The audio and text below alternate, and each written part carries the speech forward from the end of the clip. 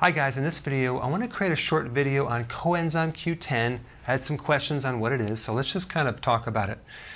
Coenzyme Q10 is a vitamin-like compound that is used to make energy in your body. Your body makes it, and you can also get it from food or supplements. But it's mainly for cellular energy because it helps repair damage in the mitochondria, which is the energy factories of the body. In your body you have a location where all the energy is produced, and it's in this thing called the mitochondria. And the mitochondria have DNA that are supported by coenzyme Q10.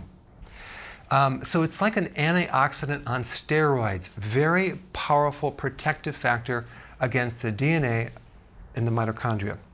The form that I would recommend is called ubiquinol because it's absorbed 8 times more than regular coenzyme Q10. It's a little bit pricey, but you don't need as much.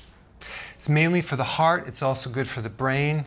But if you're aging or you're on statin drugs, those are the two things that really deplete coenzyme Q10, and I highly recommend you consume this if you're aging and you're on statins. All right? Thanks for watching. Hey, you probably already subscribed, but if you haven't, press this little button down below and I will keep you updated.